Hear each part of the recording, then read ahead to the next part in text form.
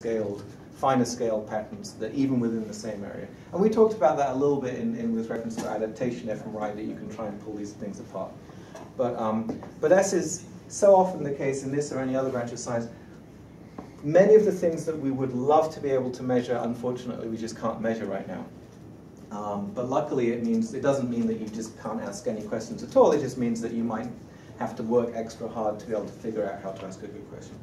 So let's have a little bit of a look at what this Wk et al. Paper did, and then we can chat a little bit. Hopefully, we'll have some time to chat a little bit about any kind of big picture questions you have about the class or anything like that. You could just eat some more donuts. Okay, there's a lot going on in this picture. So let's just sort of go through it just a little bit. Okay, so this top bit is the main thing. So they exposed people to different levels of pain, and they measured their brain activation, and they trained a classifier, in this case a regression meaning that you're trying to fit a continuous function, and they said, can I attribute weights, can I assign weights to different voxels, some positive, some negative. The positive ones would mean if there's more activation in that voxel, then the classifier thinks that they're experiencing more pain. Negative weight would mean if there's more activation, it thinks they're experiencing less pain. And what do I get? And then, there's lots of different ways of designing such a regression. They use one which has a sort of sparsity constraint in it that it's called lasso. That means basically that you try not to have too many voxels. It tries to pick out just sort of the best ones. And they also did what they call principal components regression, which basically means you try to sort of reduce the dimensionality of your space and then look at that, rather than looking at thousands and thousands of voxels. If you're interested, we can. You can also look at the paper itself, but we can talk more about that later. But basically, they just try to sort of constrain. This is something you have to do with classifiers, or in fact, even with any sort of statistical model. You want to sort of constrain it. You want to give it as little freedom as it can have, such that it can still fit the data. And so that's what they did. And look what came out. Okay, so here's our favorite region again, dorsal anterior singular. Here's the insula, and then there's some sort of thalamus stuff going on here as well. Some motor area stuff going on here. They were experiencing the pain, I think, on their arm or maybe their hand. But so this motor area is sort of probably related to that. Maybe the thalamic area as well. So what they found is that using some of these sort of regions that have actually been found to be pain-related regions, they could actually train their classifier to match to a reasonably good degree the level to which people were actually behaviorally reporting, yeah, this hurts. And they got people to report the amount that it hurt on a scale, I think, from 0 to 200 or something. Okay? So that's what all these curves are here. Okay? So here's behavior, pain report. You probably can't see this text from where you're sitting. Okay? So this is the sort of subjective report measure, and this is what how much pain the classifier thinks they're in. And this is a sort of big cloud of dots with lots of lines in it that's sort of going upwards.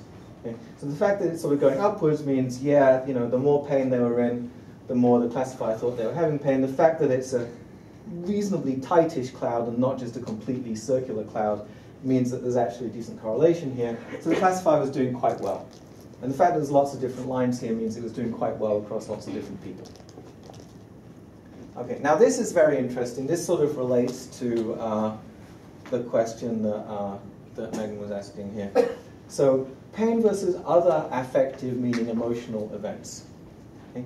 So this red line here is, so this thing's signature response. They're calling this set of neural activations here their pain signature. Okay? So the degree to which, you take your activation, these voxels, stick it into your regression, degree to which the regression comes out saying, yeah, a lot of pain, or no, not very much pain, that's your pain signature. That's what they're calling it. Okay? So this red line here is their response to physical heat, and as the heat gets hotter and hotter and hotter, so down here is like around, I think, 40 degrees C or something, which feels warm, but it's no big deal. Up here is around 50 degrees C, which kind of hurts. It's not actually going to cook your skin, but it really hurts you. And as you go up and up and up, the prediction of the classifier says, yeah, they should be having more and more pain. So that's good. But here's a really nice control, and this is the kind of thing that helps to get at this question of specificity.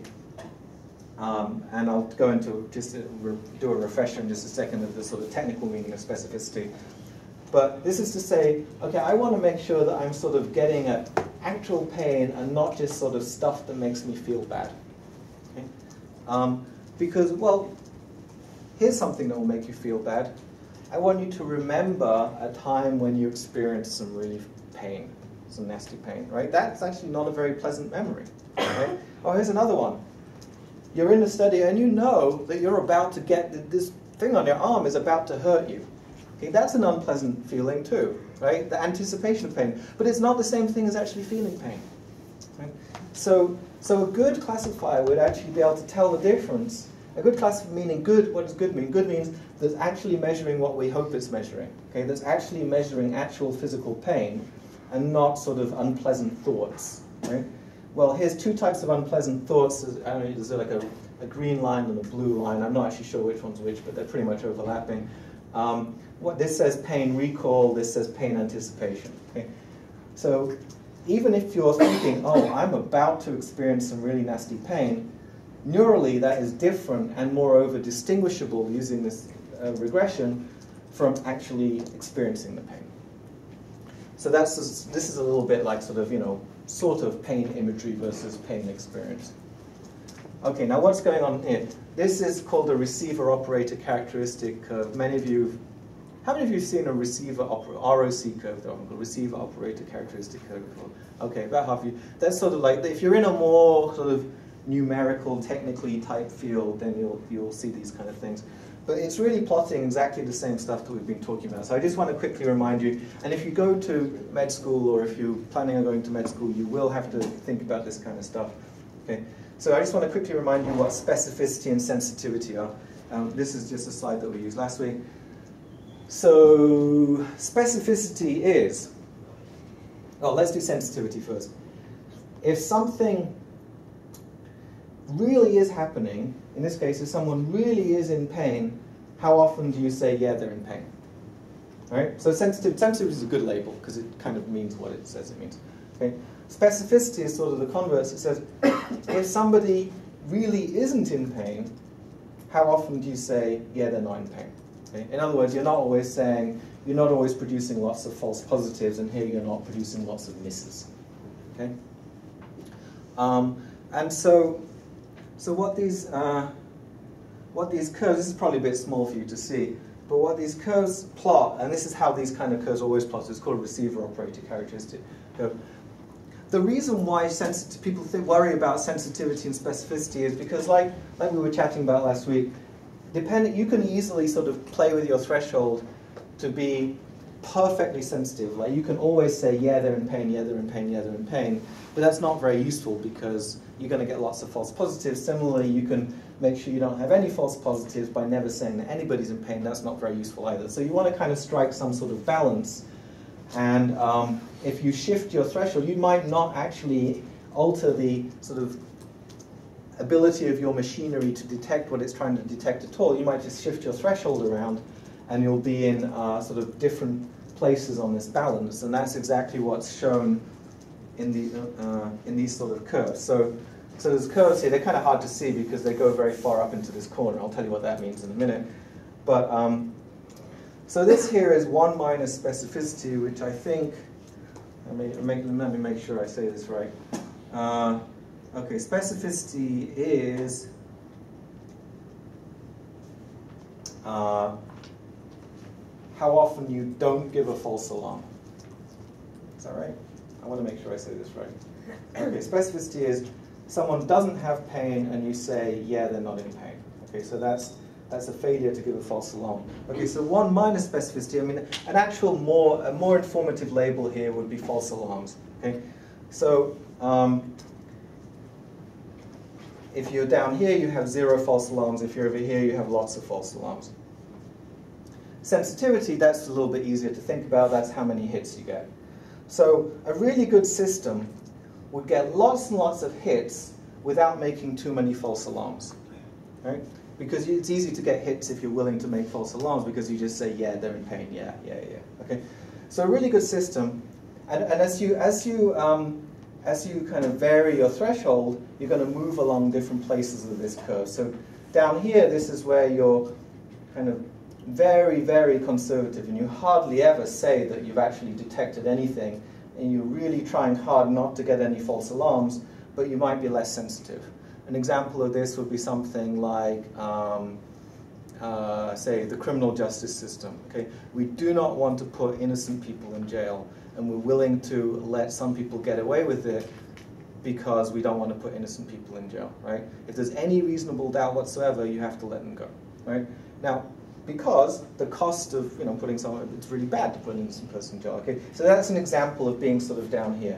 You're really trying hard not to get false alarms, and you're willing to sacrifice a few hits. Okay? Over here would be a case where you just want to get a lot of hits, and you don't really mind if you get too many false alarms. An example might be, I don't know, screening for some highly infectious disease. Okay, you want to make sure you get everybody who has this disease. You don't want to miss anybody. And even if you get a false alarm, the worst case scenario is you're like, oh, well, we tested you again and it turns out it was wrong, but hey, at least you haven't gone off and infected everybody in the neighborhood, so that's good. Okay? So depending upon what you want, you have these different criteria. But a perfect test, okay, a perfect test would you could rack up your sensitivity and you still wouldn't get false alarms because it's just so good. And that kind of test would end up right in this far corner here, right in the top. So if you ever look at receiver operating characteristic curve, or ROC curve, they're often called, something that does really well will be way up in the, everything will be up in the corner here. And something that's just sort of guessing would be a diagonal line here. Okay, if you study signal detection theory, you'll get lots of this kind of stuff. But also, if you study medicine, you'll have to learn a lot about specificity and sensitivity. Or in fact, if you ever measure anything where people might have a variable threshold, which is kind of lots of things actually, especially if someone's subjectively reporting something, then this is often a useful way of plotting it. Okay, I don't want to go into that in too much detail, but the punchline is these curves are way up in this corner, and that means it's doing really well. Okay, you can get tons of hits without racking up too many false alarms. That's a sign of a good system. Another sign of a good system is that it actually can capture this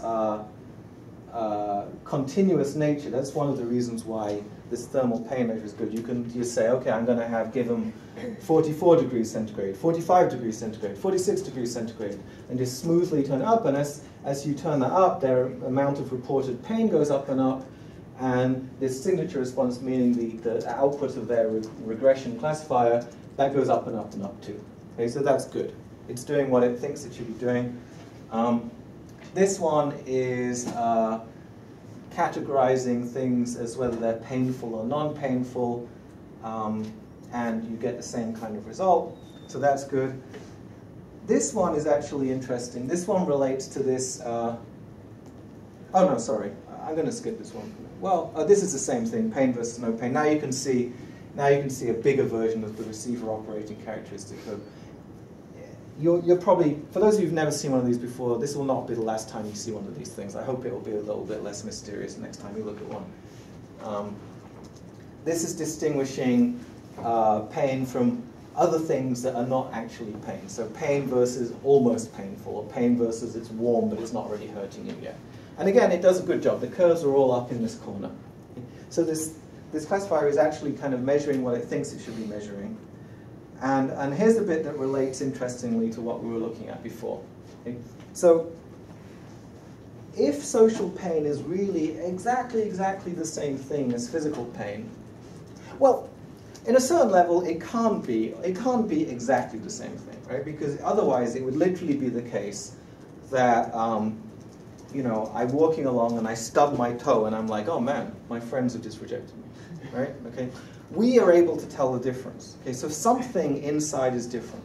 Okay?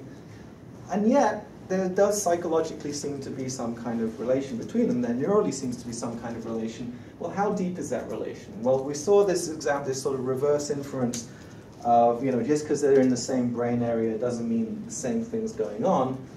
So, well, that's a nice sort of broad general logical point, but it would be good to sort of get, see that in a little bit more detail and say, okay, well, let's look inside that brain area and let's actually see if we really can tell them apart. You know, not just in some sort of in principle logical argument sort of way. Let's go do it. Okay? So, so here is this curve here is pain versus rejecter, okay, and rejecter versus friend. They're like light blue and dark blue curves, which might be a bit hard to see.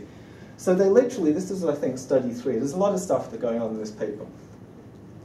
So they had a whole study in which they recruited people who had recently experienced a romantic breakup. Okay? I guess this was on a university campus, so there were lots of people like that. And we've all experienced it. Well, we've probably, if you've never experienced this in your life, you're very lucky. But you know, probably we've all experienced this, and it hurts. Okay, it's very unpleasant. Okay, so you know, my hats off to these people for actually volunteering for this study. So this is, I know it would have been interesting to actually have done this study.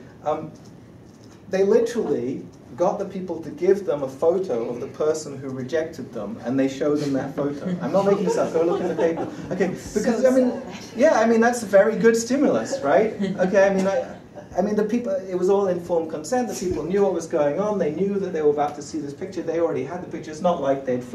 It's not like they had forgotten that they'd experienced a romantic rejection and, you know, they suddenly were re-traumatized by seeing this picture. They knew. They gave the people the picture in the first place. So everyone knew what they were doing, and that's very important. Okay, everyone was... but that's kind of an interesting design, right? And that's a good illustration of how people have to work very hard and do very imaginative things to actually study these questions that are kind of hard to get at. And notice that they didn't just do the same thing as in the original Eisenberg et al. Study of like the people throwing the balls, right?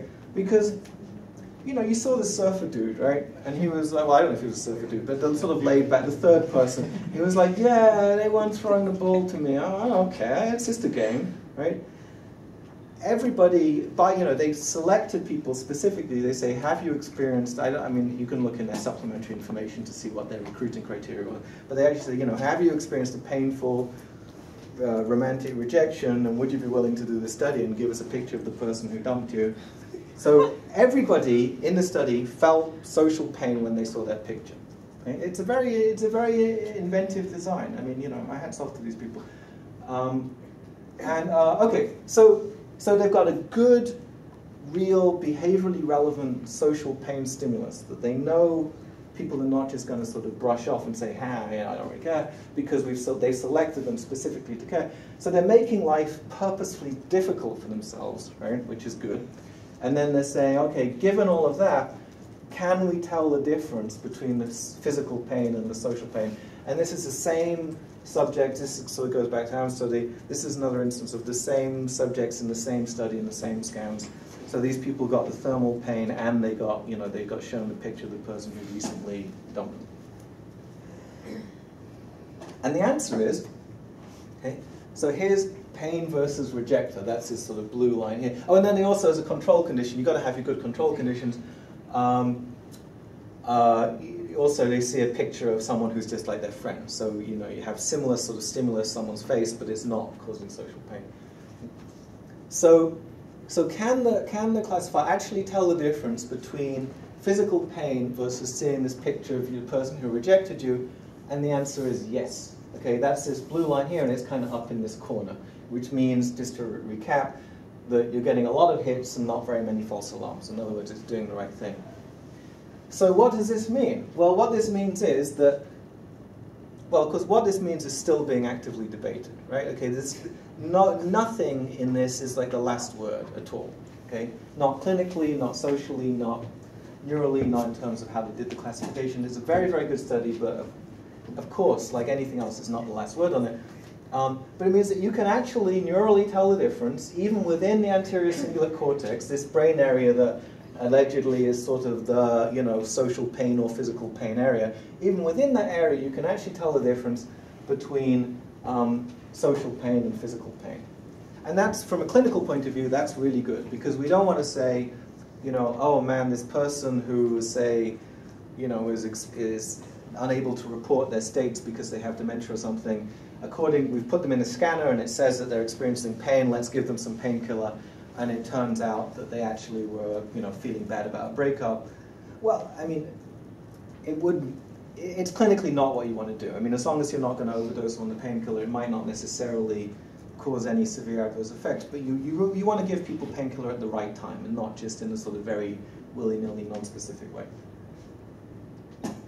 So you know, there's multiple reasons why I like this study. I mean, first of all, because it's just a beautiful study and it's clinically important, but also it kind of relates to this interesting logical question that's been sort of floating around in literature quite a long time, which is, you know, just because two things are in the same area, can you really tell them apart? And this is a nice illustration of yes, but it might not be easy. You might have to use quite a sophisticated technique. Anyway, okay, so that's enough about that. So in the last couple of minutes, my biggest hope is that you've found this sort of interesting and learned something.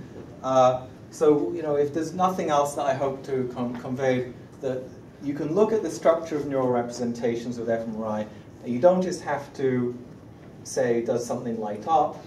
That's not really an interesting question anymore. Maybe it was back in the day. Similarly, if you're about to hand in a project that's basically saying we're going to see what lights up for some particular task, then we should talk, because I mean that's not a terrible question, but it's not really as interesting as it could be.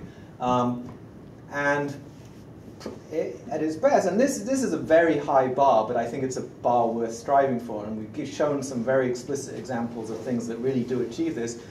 The imaging can provide information over and above what can be learned from behavior, and that's a high bar, not because imaging is not very good at providing information, but because behavior is really good at providing information. Right? You want to find out how much pain someone's in? Ask them. Right? And in almost all circumstances, that's the best you can ever do. Right? But for some people, if they've got dementia, or they're a child, or they're in a vegetative state, you can't just ask them. Well, but look at the Adrian Owen study that we looked at last week, where he literally asked the person, if you're in pain, imagine playing tennis, and the person, if you're not, imagine walking through a house, or whatever, and the person answered no, luckily. Right? They might have said yes, and that would have been kind of difficult. So that's going beyond behavior. We looked at the dyslexia paper, where they're sort of prospectively following people up over 2.5 years and saying whose reading's going to get better, whose reading's not going to get better. Turns out that the behavioral measures don't actually predict that very well. The neural measures actually add something beyond that. So this can actually be done, but it's not easy. But I think it's worth trying to strive towards. So those are probably the main things that I'm trying to convey. For this particular class, an important takeaway is that all these donuts need to be eaten. Because first of all, I do not want to be in a situation where it's just me and a large box of donuts. I just don't want to. So please have some more donuts. And we've got like 5 minutes. So are there any general things, questions, comments, thoughts about fMRI, thoughts about anything, worries about project, and just anything? Or questions about what flavor of donut we have. Stuff like that. It's assorted, by the way. I actually don't know what flavors. No. I mean, yeah. Well, this is just a broad question about kind of what do you think is the future of fMRI, and do you think we could create a portable machine? Well, that's a very good question. There are actually, there exist some papers called, like the future of fMRI. People write these sort of things. I mean, of course, prediction is difficult, especially about the future. fMRI certainly is not going to become portable anytime soon, although there are, well, certainly is too strong a word, but, a proper, good, high-resolution scanner it's very hard physically to make that small thing. But there is imaging, different types of imaging that literally is a cap that you can attach to your head, in particular EEG and this thing called NIRS that I haven't talked about, it's like near infrared spectroscopy.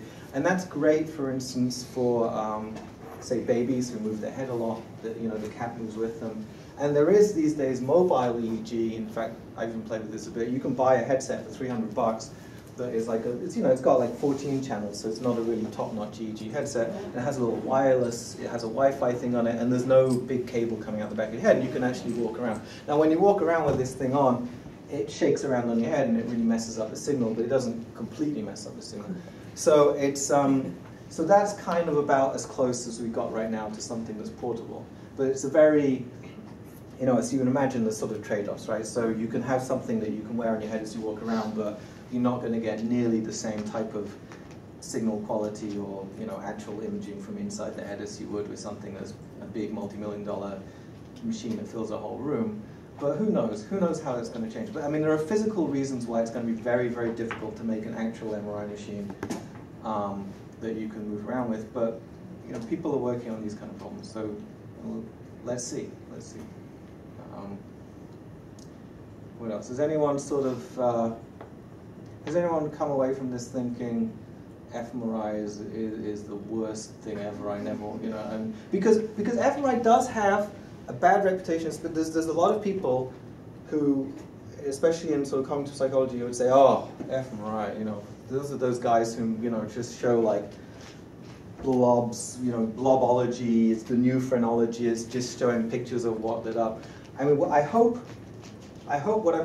is that I've shown is that yes, there are a lot of fMRI studies like that, but no, it doesn't have to be like that. It's just more difficult to go beyond that. The easiest thing in the world is to just say, hey, let's see what lights up, and but yeah, Dave. Well, so here's a related question. How is showing how is it any different to say when we had people do task X versus task Y? Task Y, we found this sort of diffuse blob of activation in area X, versus when we had people look at stimulus X and stimulus Y, we found that the pattern of activation of voxels in area Y or area A could distinguish between those. Okay, I see what you're saying.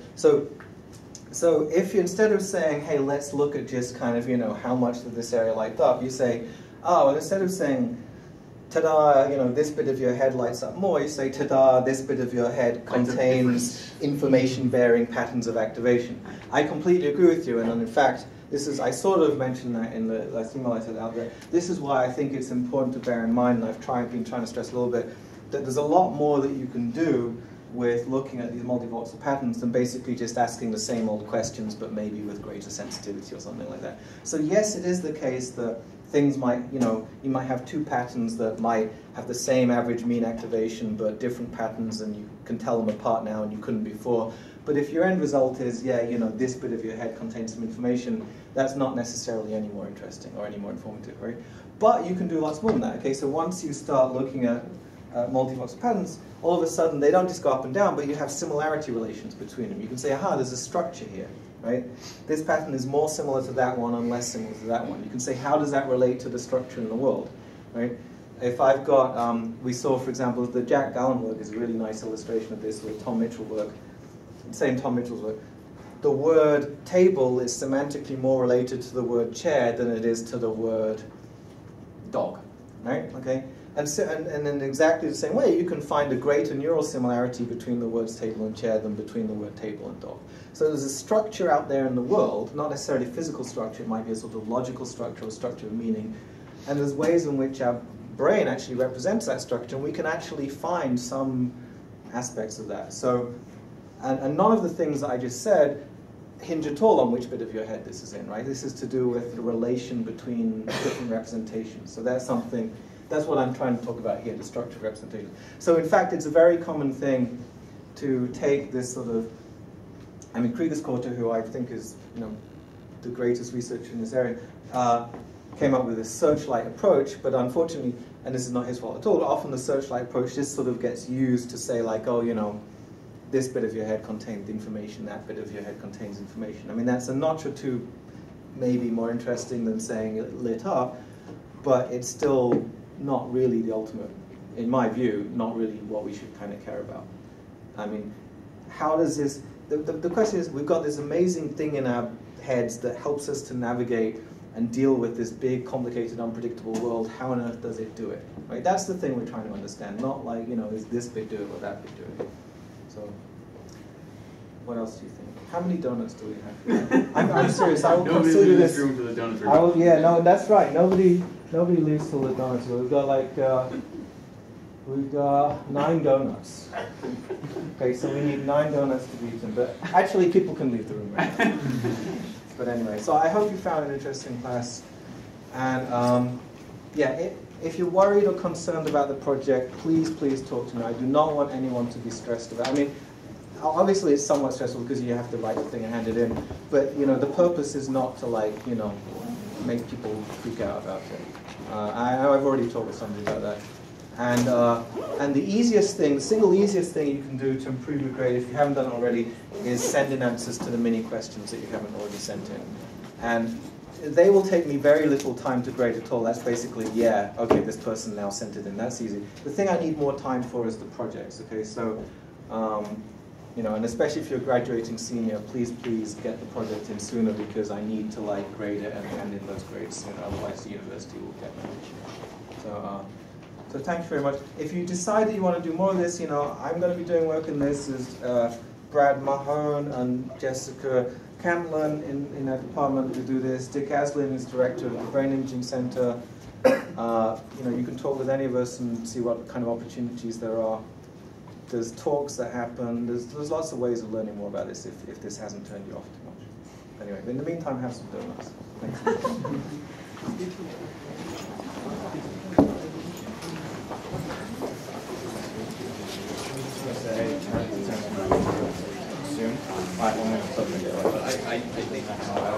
Oh, okay. Okay. There isn't a fantastic well, if you want to, we can chat about it because I know we talked about if you want to stick a little conclusion on the I don't need it. Yeah. I mean, conclusion can be the most boring. Yeah. It doesn't have to be like wonderful. Yeah. Literary flourish. I had to be so overriding. That's fine too. I don't have, I mean, it doesn't have to be like a work of literature. Yeah. It can just be like, so what have we learned? Well, this is what we know, and this is what we don't know, and this would be a good thing to look at. That's a perfectly good. That works. I essentially had it. Yeah, but I would worry more about the I'm not worried about it. Well, I should have already said that. I haven't done that. Yeah, I noticed that. So I think it's, when I go through it, I don't think, if you are missing any, then I'll send you. I should have already sent that, I haven't yet. But I wouldn't worry too much about it. Okay, and then the second thing is... There's some people who hardly send it. So don't worry about it. And then the second thing is my grant proposal for Scotland's due on Thursday. Oh, well, that's much so I was using this kind of as the same thing, but then I realized what I was writing is just pretty much all wrote in a single unit with a small paragraph about well, listen, atypical neural if you would like, then, so your grant proposal Scotland is much more important than this or any other class. So, but if you would like me to try and, it's due on Thursday? Yeah, well, I'm also not a student, I'm a tech. So it doesn't, no, I'm just saying when you get my grade in, it doesn't really matter. Oh, maybe. So much. Okay, I mean, it matters more for yeah, it matters more for But students. if you want to send me a draft of your, St. Andrews thing, Yeah. then I can try and have a look at that, and I can maybe try and have a look at it before Thursday. No, I was just going to say that What I can definitely look at is I can have a look at the opening couple of paragraphs, because I keep on hammering on about are actually by far the most important bit. Yeah, mine's kind of rambly, but so Well, so okay, so because send me you have your to, opening couple. Forget the project for a minute. Your grant proposal is important, and I would be more than happy if you send me literally just an opening paragraph with some comments on that. And I'm not kidding. If you get your opening paragraph really good, that's like 80% of getting it. I mean, that may be an exaggeration, but